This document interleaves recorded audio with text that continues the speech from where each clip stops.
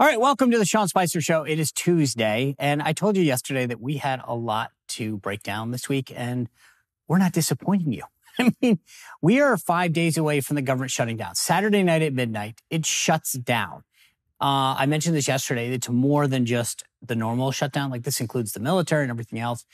And I'm going to break it down a lot further, but like, there is no end in sight. I mean, we are literally moving deck chairs and the Titanic is sinking. That's what I'm talking about right now. Also, the debate is tomorrow night, the second Republican debate. They set the debate stage last night. But there's actually another debate coming up. You didn't see that coming, did you? I'm going to tell you about that other debate in a little bit because it's got one of the candidates on the stage plus another candidate that you probably didn't think about, Governor Gavin Newsom of California. Yep, you heard me right, but I'll tell you about that debate in a second because it's intriguing to say the least. And then I mentioned the Senator Menendez thing yesterday. He's stuffing all this cash. Well, apparently the only reason that they're targeting him is he's a Latino. Yep. And we're not taking into extent that this was all for emergency preparation. That's right. Like you, I stuffed $480,000 in cash just in case the power goes out. I have batteries, flashlights, and $480,000 in cash. That's what his excuse was. I'm not kidding. I'll talk to you a little bit more because I think the walls are closing in a little on him. Plus, a little bit of good news if you're on the Republican side. Dallas Mayor Eric Johnson, he's switching parties. He basically wrote an op-ed saying, no mas to being a Democrat.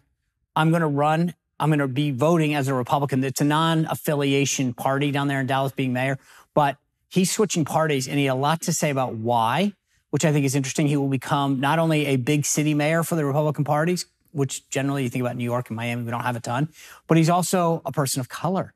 This is not good. This adds some credence to this idea that the Democrats are losing. Plus, the border, man, this is huge, right? The imagery is frankly disgusting. Our country is being invaded and our politicians have their head in the sand. Chad Wolf was the former Secretary of Homeland Security.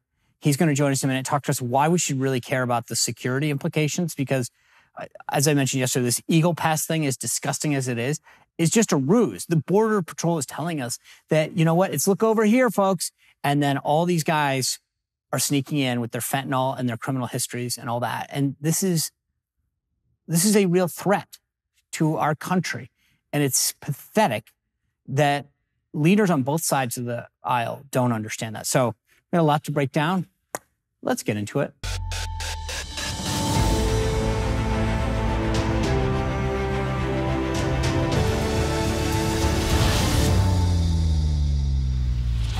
Okay, so in 5 days, at midnight on Saturday, the government shuts down.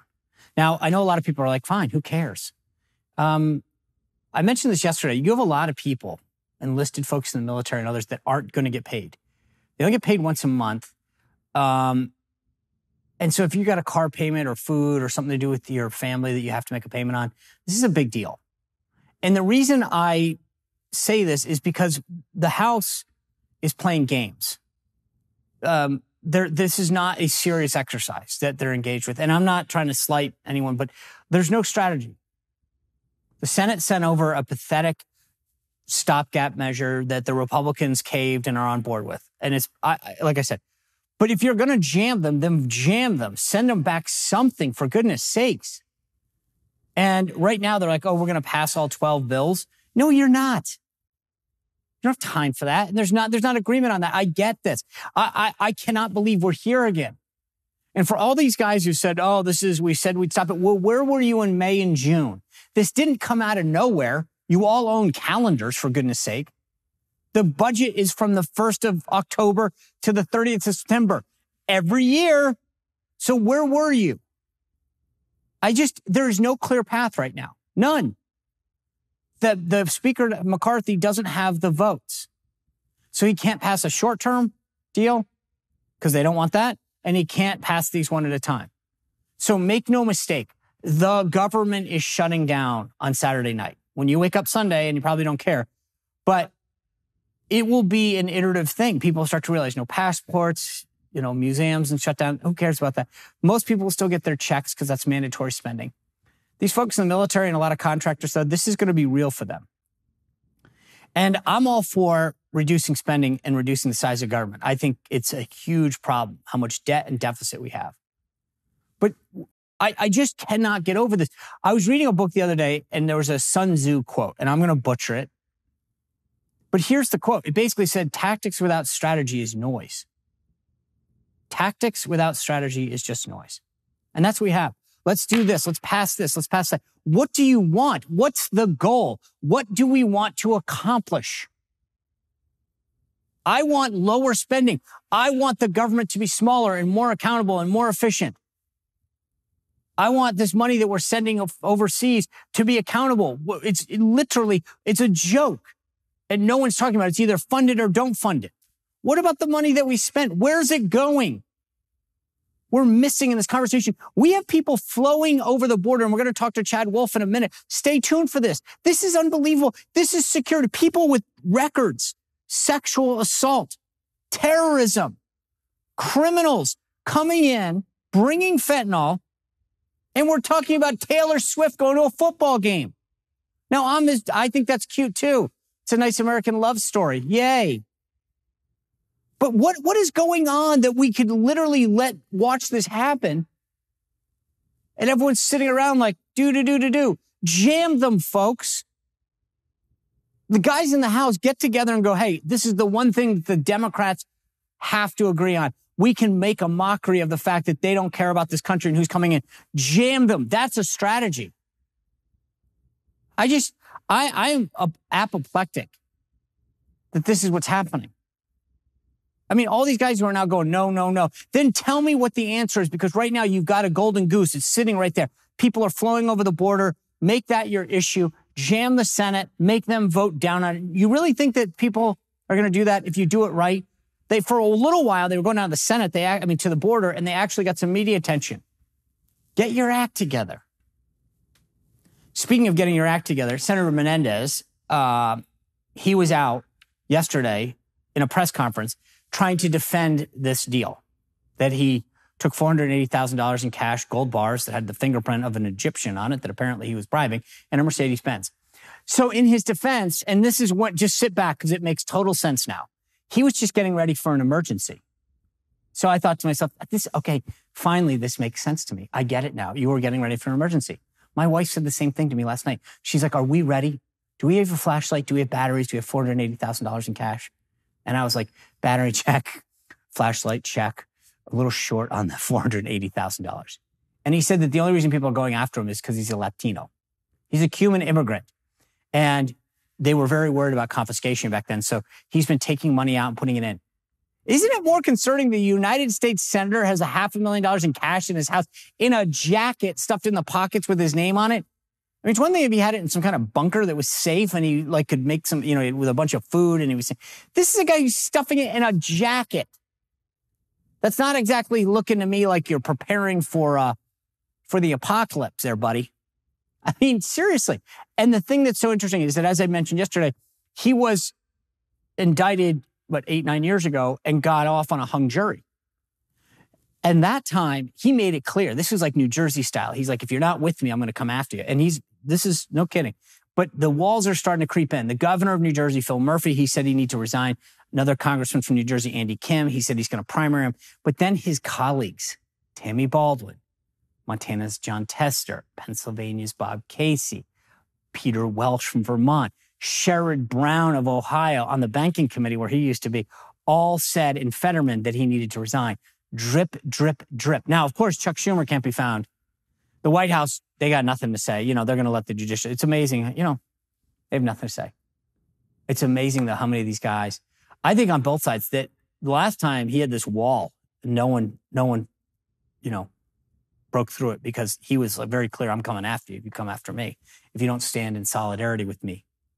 This time, I think people with a brain are saying, I'm not defending a guy who had gold bars with the fingerprint of the guy that he was allegedly bribing. And he can't explain it. He didn't mention that at all yesterday, did he?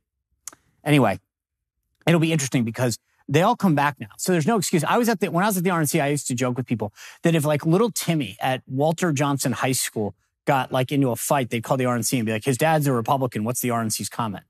I'm not kidding. I would honestly, any Republican of any stature that got elected or that did something, I'd get a call. What's the RNC's comment? Chuck Schumer hasn't even commented on this. He's the Democratic majority leader from New York, right there next to him. On a million reasons you should be asking this guy. I mean, it's amazing what they get away with, isn't it? They literally get a guy with gold bricks and all this cash, and Chuck Schumer's like, maybe today when they're back in town, the people who like to call themselves reporters could ask one of those questions they talk about being part of journalism. In other political news, the debate stage tomorrow night, Simi Valley, California, they're going to have 7 on the stage. Ron DeSantis made it. Vivek Ramaswamy, number 2. Nikki Haley was 3rd. Pence, Christie, and Tim Scott. And North Dakota Governor Doug Burgum, he all made it. Asa Hutchinson, nope. He's the guy that didn't make it. So out with Doug Burgum, and out with Asa Hutchinson. I have a hard time believing Doug Burgum is going to make the next one. But then again, the guy's got a ton of cash, and he keeps advertising. I was out in Iowa, and he was running tons of ads on there. He was running ads this weekend. I mean, he's trying to do what he can, and if you got that much money, you might as well. But I mentioned a moment ago this other debate. So Fox News announced a red versus blue state debate between Governor Ron DeSantis of Florida and California Governor Gavin Newsom. It's going to be November 30th, 9 o'clock in Georgia. And Sean Hannity's the moderator. I got to give Newsom the credit here. I mean, you're walking into the lion's den, and he agreed to it. I think this is Ron DeSantis doing anything to show that he can take him on. But the question is it going to be too late? November 30th, we're going to have had one more Republican debate by then. And I don't know that DeSantis, if he doesn't have a strong showing tomorrow night and show that he's a fighter and make some headway or whatever, I don't know that by the time November 30th rolls around that people are going to care that he's taking on. They might have to tap in somebody else and be like, hey, you're no longer the guy. Nikki Haley, Mike Pence, whatever, you guys come in. But I think they thought this was going to be helpful to them because they'll have had they'll be out there, the strong number 2, and then he'll take on DeSantis and show that he can debate, and then he'll make some Trump comment. But listen, this is going to be interesting to see if he holds on to November 30th, because by then Newsom might say, I don't even want to debate this guy anymore. All right, I want to tell you in a minute about we're going to have a great discussion with Chad Wolf about border security, what's happening down there. But I want to tell you before that about the Wellness Company. It was formed by a team of doctors, including Peter McCullough, who I think you guys may have seen when I had him on Newsmax. He's been a lot on conservative media, going out there talking about the alternative treatments that the government didn't want to talk about during the pandemic, during COVID, right? So things like hydroxychloroquine, ivermectin. He founded a team of doctors that created the Wellness Company that's committed to helping you take control of your health, which is why I want to tell you about what they developed. It's this supplement called Spike Support Formula, which was designed out of necessity to find a combination of ingredients that would help block and dissolve something called the COVID spike protein, which is in the bloodstream. And if you've had a bad bout of COVID, where you feel sluggish and tired, little lack of mental clarity, this is something that you can do for yourself right now, because you will be joining thousands of people who've had all of these issues from COVID. And by taking the spike support daily to combat the proteins, you get back to that pre-COVID feeling. So go to twc.health/Spicer, use code Spicer, get 15% off at the checkout. So go to twc.health. So not .com or anything like that, .health/Spicer, code Spicer for 15% off. All right. Some good news in the world of politics that I want to tell you about. Dallas Mayor Eric Johnson left the Democratic Party. And he's going to become a Republican. Now, in Dallas, it's a nonpartisan office. So you don't run as a Republican and Democrat, but obviously based on your voter registration, people know what you are. And he wrote this op-ed in the Wall Street Journal that said, I'm leaving the Democratic Party. I'm going to join the Republican Party and be voting in the next Republican primary to support a Republican. Anyway, and you think about it, Republicans generally don't control big cities. You think of Dallas and LA, New York, right? All those, Chicago, big Democrats. This move is going to make Dallas the most populous city in the country to have a Republican mayor. And I think that's a big deal. It's a good deal. He's also a person of color. So it's another big win for the party, but also a big loss for the Democrats. This is what he wrote. He wrote, "The future of America's great urban centers depends on the willingness of the nation's mayors to champion law and order and practice fiscal conservatism. Our cities desperately need the genuine commitment to these principles, as opposed to the inconsistent poll-driven commitment of many Democrats that has long been a defining characteristic of the GOP. In other words, American cities need Republicans, and Republicans need American cities." I think this is huge. And I hope that it's the beginning of something where these mayors are saying these policies don't work. Nick Friedrich yesterday was joking about Chicago. I mean, you look at the stores that are moving out, these big box chains and retailers that say, I can't be there anymore for a variety of reasons, but largely crime. I know I drive into the city here in DC. It's just not the same. I mean, it has gotten worse and worse and worse. You don't feel safe anymore. And then they're doing stupid things to drive businesses out. And I think the mayor is saying, hey, I get it. I can't be part of this. I have to run a city that I want metrics to show that we're getting better.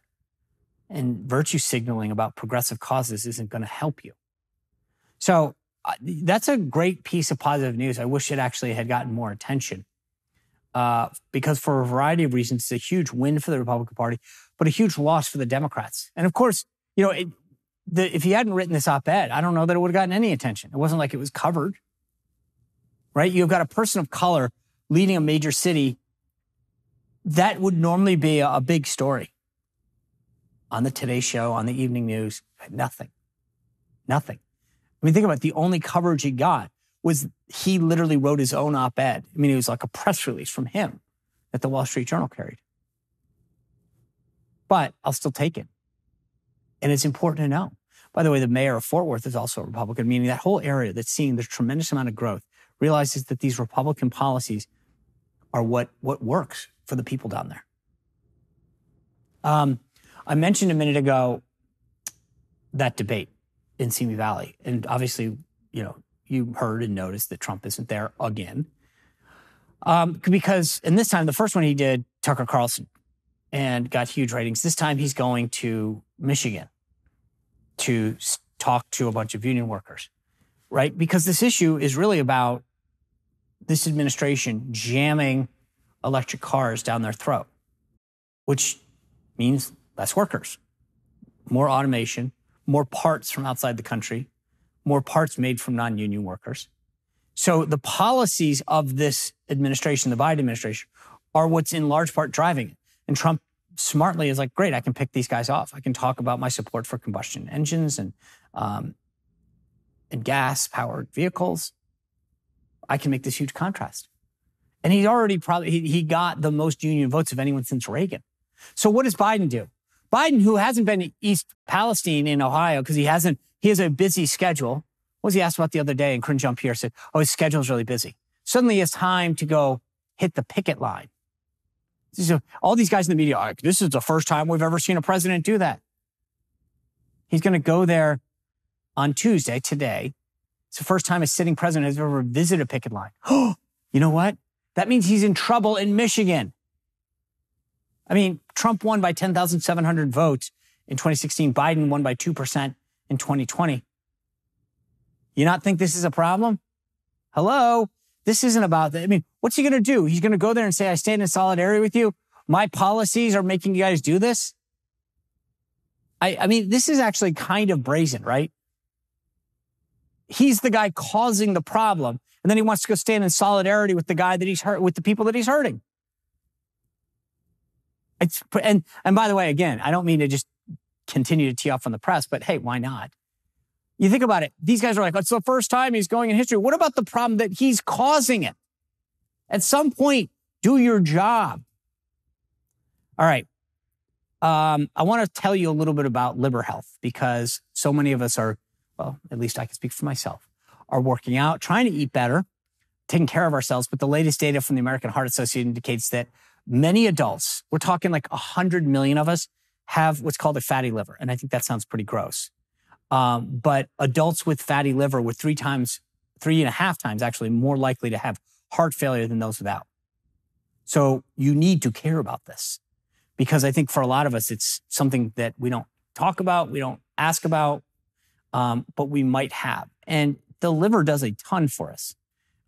It gets there's 500 key things that it does every day, but we're throwing everything at it. I mean, it's literally like the little engine that could every day, handling cholesterol, alcohol, toxins, statins, air pollution. So a lot of us deal with weight gain or lose energy because of that. There's something that we can do though. Liver Health Formula. It's an all natural supplement which contains 12 clinically proven botanicals that help recharge and protect our liver. It's manufactured here in the US. 2 million bottles have already been sold, and I've got a great offer for you. You can try Liver Health Formula and get a bottle of omega-3s to help your heart. So go to getliverhelp/Spicer and claim your free bonus gift when you do that. Get Liver Health help. I said health. It should be healthy, but getliverhelp.com/Spicer and you'll get that free bottle of omega-3s. All right, you guys know the situation at the border has gotten so bad, even the mainstream media, the legacy left-wing mainstream media has to cover it. It's not just the people coming in, though. That would be bad enough in terms of law and order. But it's what else is coming in. The drugs, the terrorism, the sexual predators, the former criminals. They're all coming in. So I'm excited to have a conversation to talk about what this really means for our national security, the impact it can have on our families and our communities with Chad Wolf. Chad was the former acting Homeland Security under President Trump. He's the co-host of the America First Policy Institute's the Tank podcast. He's the founder of Wolf Global Advisors and the executive director of America First Policy Institute that is doing such great work making sure that the next Republican president has the tools, the policies, the people in place when they take office. So without further ado, Chad Wolf. Chad, thanks for joining us today. I appreciate it. Well, thanks for having me. So I think part of the problem that concerns me about the border is I watch these folks come in. I hear the stories from the Border Patrol and the border chief about the concerns that we should have. But I then look at stuff like what CBS News is putting out, and they're calling people entering the country illegally, quote, coming in without authorization. And I think part of the problem is that, do you think that we are doing a disservice to the nation in how we're presenting the threat that we face at our southern border? Yeah, I think that's right. Look, it's an attempt by this administration to somehow downplay what's going on along that border, right? It's no longer illegal activity. It's no longer illegal aliens. And again, alien is a defined term in immigration law. It's actually what Congress passed, calling these individuals aliens because they are not U.S. citizens. And so when they cross illegal, guess what? You become an illegal alien. And that's defined, again, in immigration law. And so what the Biden administration wants you to believe is none of that matters. Instead, we call them undocumented. Well, they're not undocumented. They're here illegally. A lot of them actually have documents. They're just not from this country. So this whole idea of trying to downplay what's going on along that border and trying to ignore U.S. law in the process is really quite surprising. And I think that, they've been at this now for 28 months. And I think they think it's working, and that, we've got some of the legacy media picking up on this and using the same terminology as they are. In fact, it's funny. Ralph Norman was on CNN with Jim Acosta, and let me kind of tell you. So he says, he basically says, "Have you been to the border?" Acosta says, "Yes, I have." Have you seen what's going on north of Madison? And Acosta says, "I'll ask the questions. The border is not open." That's something that is peddled as a talking point, but it's not true. There are fences, there are walls, there are border agents. That's Jim Acosta lecturing Congressman Ralph Norman. Do you think that the border is open? Well, obviously the answer to that is yes. And Jim Acosta has the same talking points that Secretary Mayorkas has over at the Department of Homeland Security. And it doesn't really matter. I mean, his response to that is juvenile. Have you been to the border? Of course I have. Have you seen what's going on? The rapes, it's open. I mean, nobody can deny that. The border is, and it's a crisis. Where? I'll ask the question, sir. And the border is not open. That is something that is peddled as a talking point, but it's not true. There are fences, there are walls, there are Border Patrol agents who work on the border. The 5+ million that have gotten into this country illegally is not a figment of our imagination. Ask the Border Patrol agents. Ask anybody down there. They're frustrated. But I guess I haven't. You have not been able to answer my question as to how you effectively do border enforcement if you're shutting down the government. But I guess we're not going to get an answer to that question. It's juvenile in the sense to say, well, there's walls and there's fences and there's Border Patrol agents, so therefore it's not open. The problem is you can have all the walls that you want, you can have all the Border Patrol agents, but if you ignore the law and you don't enforce the law and you release people into the interior of the country at will, none of it matters. People are going to scale walls, they're going to climb over fences. Border Patrol is going to encounter thousands of folks as they are doing today. But this idea that you're just going to release them negates all of that enforcement activity that you have along that border, which is exactly has been the case for the last 28 months. So I kind of laugh, hearing Jim Acosta say that or hearing anyone on the left say that, because what that tells me is they don't understand the border. They've never been, or they've maybe been once, and so therefore they're a border expert. And they truly don't understand what's happening along that border and the fact that you can have all the walls and all the fences that you want, but if you leave gates open and you allow individuals to come in and you don't remove them, none of it matters. Well, I mean, that's the thing that I think is funny is that Acosta's saying, that's something that's peddled as a talking point. There are fences, there are walls. I can see with my own eyes what's happening at Eagle Pass. I don't need, you can have, to your point, there can be a wall, there can be 10 fences. People are lifting up the wire, they're going under it, they're coming through the river. I don't think that, regardless of whether there is a wall, the question is, are they coming in and are they being stopped? And I think unequivocally the answer to that is no. Oh, well, absolutely. The answer is no. And look, we can talk about Remain in Mexico. We can talk about a variety of different programs and policies. There's only one thing that matters, which is as those illegal aliens are coming into the United States, are they being released? And in this case, there are mass releases going on every single day because they are out of shelter space. And so what those individuals are doing is they get to where they want to go, whether it's New York City or Chicago or wherever else, they're calling back home and say, hey, I made it across the border, I was released in under 24 hours, you too can come. And that's why we continue to see these record numbers. And so again, it doesn't matter what kind of infrastructure, the concertina wire doesn't have, if you don't actually enforce the law, which the federal government is not doing, they are choosing to look the other way.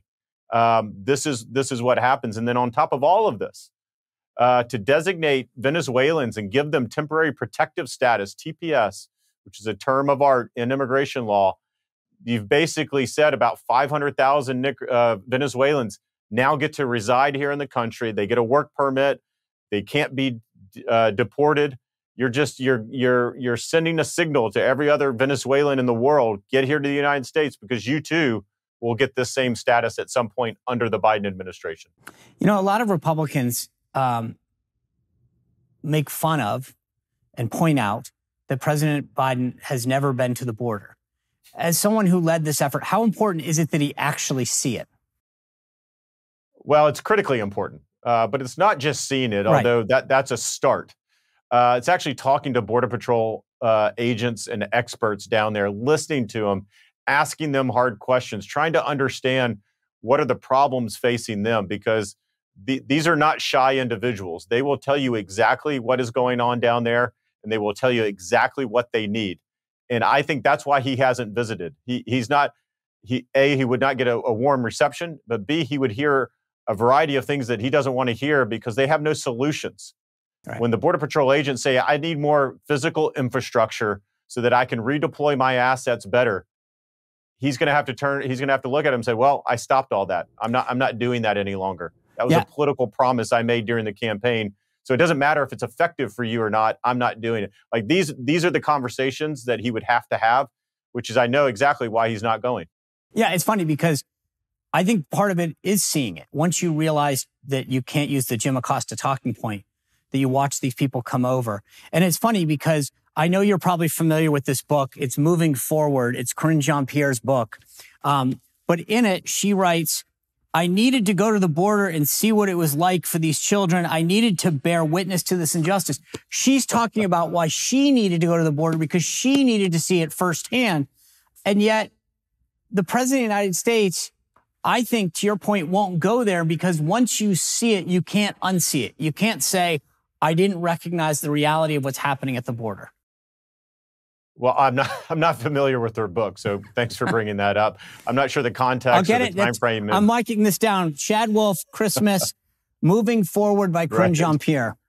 When I was in service at DHS, I got a lot of incoming from the left about the number of individuals dying in Border Patrol custody, which in a 6-month span at one point during my tenure, we had 4 deaths. Today, there's about 2 deaths per day going on along that border because of what's occurring in that river and the amount of individuals coming across that border. So hopefully they're just as outraged as they were during the Trump administration as they are during the Biden administration. I'm not holding my breath on that front. So I think what this has really said is a lot of the left's outrage. And so whether it's the White House spokesperson or different congresswomen and men, it's all selective outrage at the end of the day. And so it's very political in nature. But I do agree with you, Sean. I think to go there, to experience, to smell it, to understand what life is like on that border, it's very hard to then come back to D.C. and say, you know what, I'm going to ignore what I saw. You can't do that. But at the same time, 1 visit, even 2 visits, even a handful of visits really doesn't get you what you need unless you talk with the agents down there. You do a ride along from midnight to 3 a.m. and you see what they encounter, and then you see the impact of your policies have on what they do every day. If you're an animal lover like me, and I've told you guys before, I've rescued 3 dogs. We have a beautiful black lab right now. Then I want to make sure you know about the great work that Delta Rescue is doing. Delta Rescue are the folks that go out there and make sure that abandoned animals left just in the wilderness, dogs, cats, horses, you name it, they don't care. They take care of these abandoned animals. They are the largest care for life animal sanctuary in the entire world. And the beautiful part about it is they are a no-kill shelter. They literally make sure that anything that comes across their bow, dog, cat, whatever that comes in, gets the care that they need, the veterinarian care, the nutrition, a place to play and be loved. And it's so heartwarming knowing that they're not up against a clock, right? Which so many shelters, just because of capacity and funding, don't have the ability to do that. Delta Rescue does that, but they need our help. They rely totally and solely on contributions from people like me and you. If you can go help them, no contribution is too small. Every dollar helps 5, 10, 20, 100, and heck, $1,000. If you go to deltarescue.org, they can answer your questions. You'll get an amazing newsletter that will tell you about all the work that they're doing. And you get to see it right there firsthand. So please go to deltarescue.org, deltarescue.org, and help support the amazing work that these guys are doing. I was listening to the new border chief in some interviews that he gave, and his whole point was Eagle Pass is where all these folks are coming in. It's almost like a shiny nickel that Border Patrol surges the resources to Eagle Pass to deal with this influx. But then the cartels go, great, we'll go 100 miles down the way and we'll bring in fentanyl, we'll bring in drug traffickers, we'll bring in people convicted of, sexual assault or sexual molestation or human trafficking or other criminals. From a DHS standpoint, from a national security standpoint, how concerned should we be about that? Well, I think very concerned, particularly in the numbers that we see today. Look, this is a common tactic used by cartels and smugglers, which is to say, you distract Border Patrol and you distract them either with a large group of individuals crossing the border, or you send 3 or 4 individuals under the cover of night, into an area that's patrolled by CBP. You let them get caught. So basically you're sacrificing them so that Border Patrol then pools all their resources to that area. And then 20 miles down, or you could even just go 5 miles down the border, you are smuggling and trafficking more and more stuff, individuals and goods across that border. So this is a very common tactic. Border Patrol is very much aware of it. The problem, though, Sean, today is the fact that the vast majority, I would say 70 to 80% of Border Patrol assets are in Border Patrol facilities processing migrants, which is exactly where they should not be.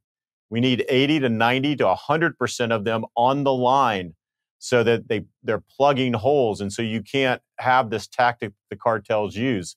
But when you only have 10 to 15% of Border Patrol agents on the line, And so when they swarm an activity, such as an illegal border crossing, it leaves miles and miles and miles of the border wide open. The Biden administration knows this. They don't care. If they cared, they would do something different and they would change tactics. So if Republicans right now asked you, how do we properly message what's happening at the border? Yeah. What is your advice? Well, I would say three things. One, you've got to secure the border. You've got to end the human trafficking that's going on. And then we've got to get serious about the cartels, the Mexican cartels. I think most Americans would get behind all three of those, to differing degrees, of course. But I think most Americans, 80 to 90% of Americans say, yes, I need to secure the border better than it is today. Yes, we need to stop the human trafficking that's going on down there. And yes, the cartels are a problem. And so there's solution sets to all three of those. Again, the Biden administration is not interested actually in looking at that. And in fact, President Biden's taken off the table some very dramatic action that we could do against the cartels and has basically told President AMLO that he is not going to take any type of decisive action. And so in turn, the president of Mexico is not really taking any action for us and not doing their job to help stem this crisis either. So you've got some candidates running for president on the Republican side that are talking about literally going in and treating the cartels either as a terrorist organization or declaring war on them. Is that a feasible option that you would support if you were DHS secretary and had to advise the president? Yeah, what I would say is all options need to be on the table. We have now the cartels should be public enemy number one, killing more Americans than anything else going on in the world today. And we need to stop admiring the problem, which we have now done for decades, and just kind of saying, well, it is what it is. We actually need to get serious about this. So I would look at, you can designate them as terrorist organizations. You can look at the use of military force. I would have hard conversations with the government of Mexico and say, I'm about to exercise all of these options because I cannot sit by and let Americans die day after day after day unless you want to do something dramatic on your side to help me stop this crisis. So I would always use these as leverage points. And again, President Biden's taken all of this off the table, so he has no leverage, which is why we see Mexico, the government of Mexico and the president of Mexico not doing much to help out at the end of the day. So they've come about this all wrong. But there are a number of things that you can do as you target the cartels. I just think that I feel like, to your point about the messages, that Republicans are being too timid. I mean, there are people coming into our country that are bringing in drugs that we know of. This isn't like rhetoric. This is straight out of the border chief's mouth, that are coming in that have a criminal record, have trafficked children, have trafficked women. And I'm thinking to myself, I just can't believe there's not greater outrage. And I know the one thing that the Republicans did well from a messaging standpoint is they brought groups down to the border and the media was forced to cover it. Yeah. And I feel like it worked for a month and then they kind of faded away. I think that there's a degree to which Republicans need to step up and say, here's what is happening in your community in terms of fentanyl, child trafficking, potential criminals entering it. I don't get the sense. I joked about this yesterday, and I shouldn't say I joked. I pointed out the fact that the Today Show is leading with Taylor Swift attending a football game, which is cute, and I get that. Yeah. But the reality is that our nation is under attack. Our community is under attack. Eric Adams, the mayor of New York, is saying it, and yet there's almost a collective yawn. Yeah. Well, so I don't disagree with any of that, Sean. I think in some instances, I think maybe the American people, and I would include congressmen and policymakers, have a little bit of border fatigue, right? So this has been going on now for 28 months. And it's like every month, other than a few months here and there, is worse than the previous month.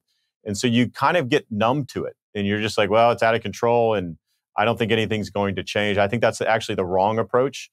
I've been very vocal. We need new leadership at the Department of Homeland Security. I think the steps that the secretary has taken, numerous of them are unlawful. And so there was a big push 3 or 4 months ago about really doing something about leadership at the department. I think that's on the back burner now as you look at some of the impeachment inquiries into President Biden, which is to say there's multiple things going on in the country all at the same time. And from my perspective, I would love the border and the border crisis and the impact it's having on American communities to be front and center every day.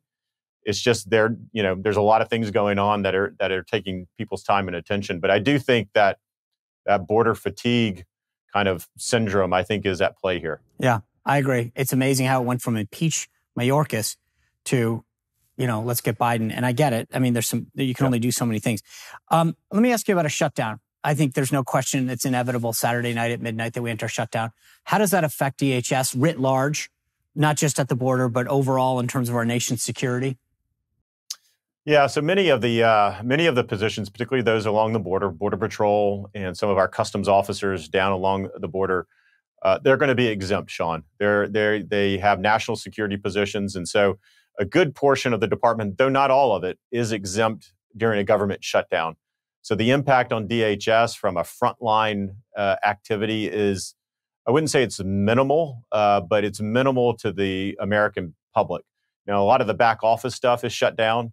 Not everyone at headquarters in D.C. and elsewhere are national security positions. So there will be some impact, but it's not like Border Patrol officers won't show up the next day, particularly along the southern border that we're dealing with now, or customs officials won't show up the next day to let some of that legitimate trade and travel occur along the border. They will still show up, but as the longer the impact goes on, kind of the support functions behind them will obviously be shut down.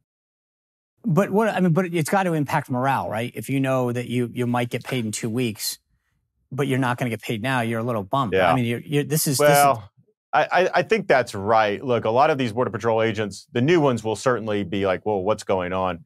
Folks that have been through this time and time again, they kind of understand it. Right. Because the little known secret about a government shutdown is you get back pay. Right. So you're getting paid. It's not coming right away. And so if it's one paycheck or two paychecks, that starts to hurt. If it's beyond that, it really, really starts to hurt a lot of these agents. So we'll just have to see how long it goes. Before we go, I want to switch gears for a second. From a national security and homeland security perspective, where do you put China in the current state of our relationships with our security? I feel like when President Biden got asked the other day when the last time he talked to Xi Jinping, he was like, well, I talked to the traveling secretary. It was like a George Costanza moment. He was like, well, I talked to this deputy who said that he was going to give him a message. I think that's pretty scary. 100%. It's scary. Look, when I released during my last year at the Department of Homeland Security in 2020, a threat assessment that outlined the threats to the homeland as I saw them, given the intelligence that I was seeing. And I put China at the top of that list for a variety of different reasons that I'm happy to go into. But we need to keep our eye on the larger threat here. And while the border is absolutely a national security threat today, impacting and killing Americans today, I'm hopeful that will be solved. But the Chinese threat, particularly from the Communist Party there in China, will be long lasting. And they attack us and they infiltrate us a variety of different ways. And so as I look at the security of the homeland, our economic security, right? What makes America great is our economic security and continues to lead the world in a variety of different ways. That is under attack mainly from the Communist Party of China. But as an everyday American, are there things that we should be worried about right now, like in terms of the apps that we use, the way that we live our life? Well, I think so.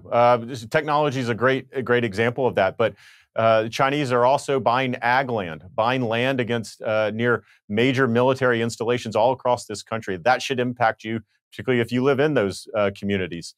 They're using our visa system. The number of students over here that are Communist Party members, stealing intellectual property, stealing trade secrets and the like. All of this is happening kind of under the surface.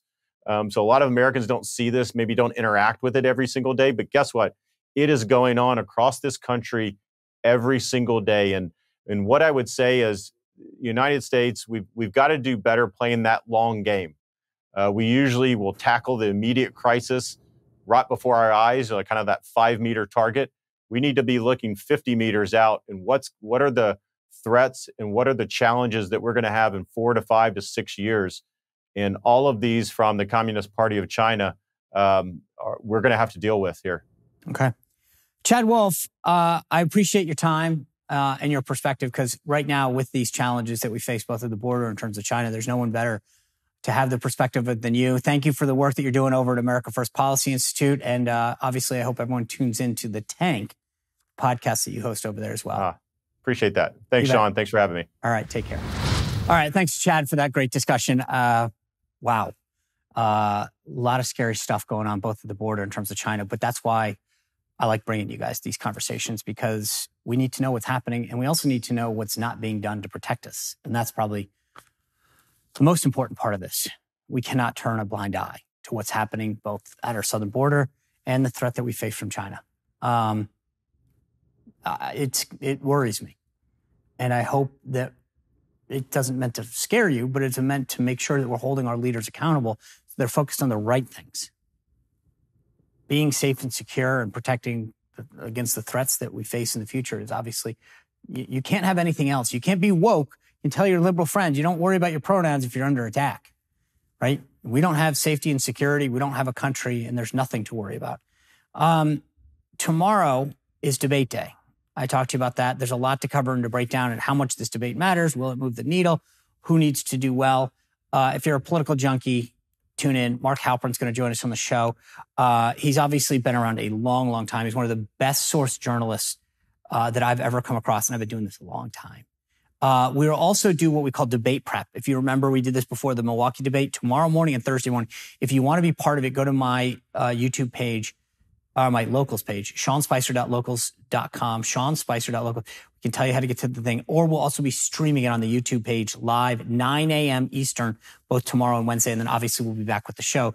But Mark will be joining us on the show. He knows the ins and outs of everything that's happening. We're looking forward to a great conversation. But that gives you a lot of content for the day. I mean, you should almost call in sick. Well, don't do that. Anyway, thanks for joining us today. Please continue to subscribe and share. If you go to Apple Podcasts, make sure you not only subscribe, but give us a 5-star review. I'm loving the 5 stars. I might even read a few out at some point, but thank you for doing that. And YouTube as well. Appreciate all your support. We'll see you right back here tomorrow on The Sean Spicer Show. Well, if you enjoyed this content, make sure to like this video, subscribe, and click the notification bell to get more.